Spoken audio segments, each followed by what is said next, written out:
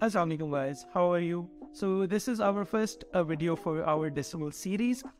In this video, we're going to cover everything that you need to know for your O-levels exam for decimal series. There are four main components that we're going to go through. Number one is addition, subtraction, multiplication and division. Let's start with the section with addition of decimal numbers.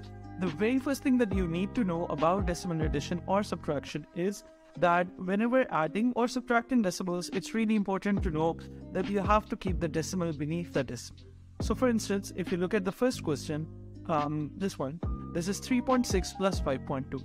Now all you have to do is, you have to write them vertically in such a way that your decimals are beneath each other.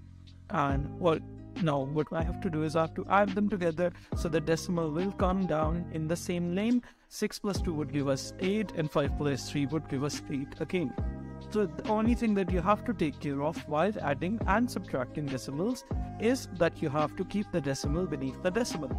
In the second example, there is a common mistake that I'll show you first before moving on, and that is students often write 2.73 and then they're just trying to balance out on the right hand side, so they tend to write it as 1.2.